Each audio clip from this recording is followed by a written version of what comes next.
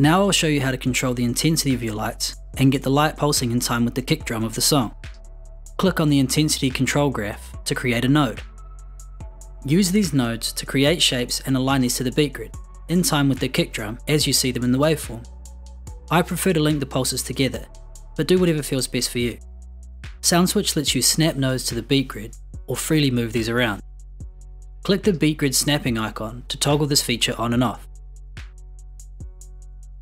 If you are working with beat grid snapping off, and you wish to align the nodes to the beat grid, select the nodes you wish to align and press the quantize button. You will see the node snap to the nearest beat grid. If you want to delete a node, double click each node to remove it, or you can select a range of nodes and press Command Delete on Mac or Control Delete on PC to clear all the nodes in the selection. As you can see, the lights are now pulsing in time with the kick drum of the song.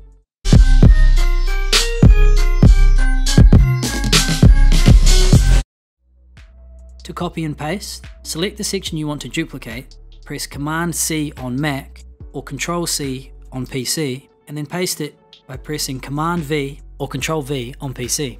You can also do this for color, or you can simply stretch out the color block as shown here. For these and more great tips, check out soundswitch.com.